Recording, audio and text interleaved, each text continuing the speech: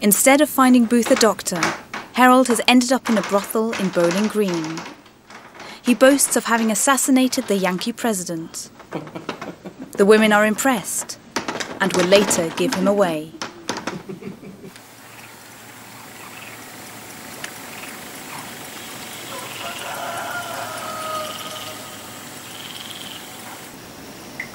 The next morning, Herold still hasn't returned.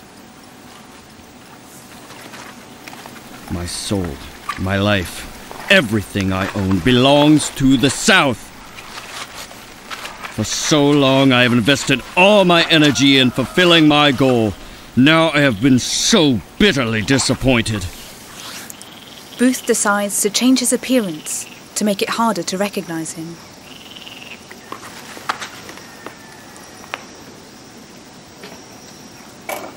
I know that I don't have much time left, but I'm not going to make it easy for them.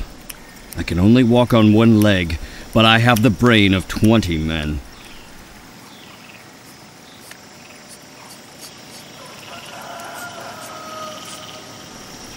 I, John Wilkes Booth, have earned my ticket to immortality.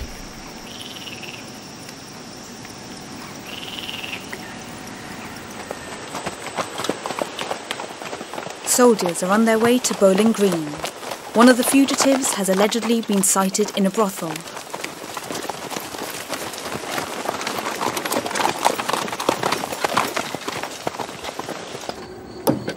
At the Washington Navy Yard prison, preparations are underway for a multiple execution. Carpenters are constructing the gallows from which the conspirators will be hung. It will be an historic event, carried out in front of the American press.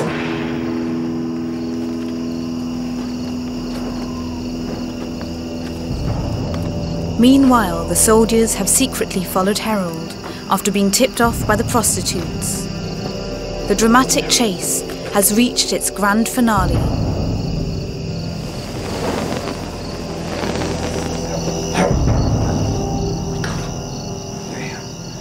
Someone's here. Come out!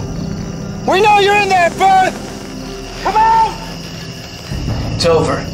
Who do you take me for? It doesn't matter anymore. It's over. No, it doesn't. Stay!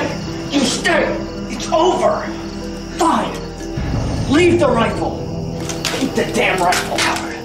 You're a coward!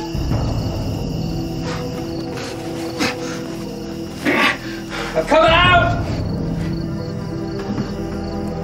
I'm unarmed!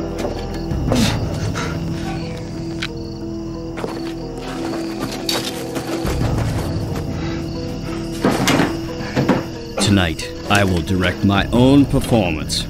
Caesar is gone once and for all. Come out!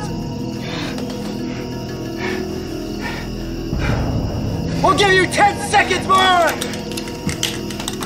Brutus, your hour has come. New tyrants will make your greatness shine in a new splendor. Torches! Fire the barn! Fire the barn!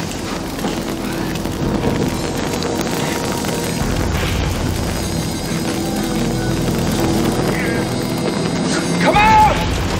I will not come out this evening!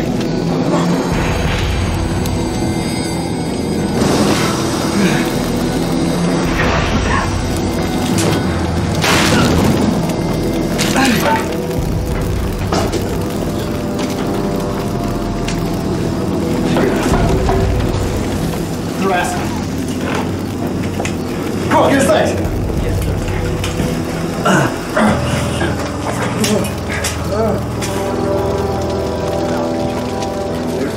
This way.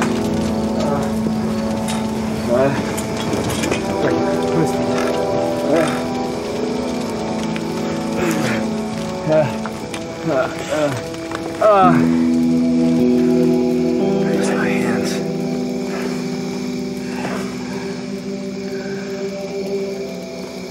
Useless.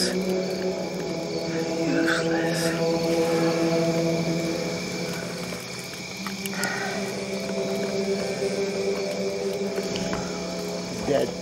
John Wilkes Booth dies at the very same time of day as his victim did 11 days earlier.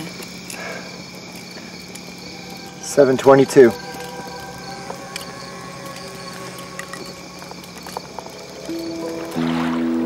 A cannon boat carries Booth's body to Washington. He is brought to an armoured naval vessel where an autopsy is performed. The sailors grow furious at the sight of him and throw his body overboard. It is later retrieved and buried in a storage room at the old penitentiary in Washington. His captured accomplice, David Herold, is jailed with the other conspirators at the military prison. He too is put on trial. His sentence is soon declared: death by hanging.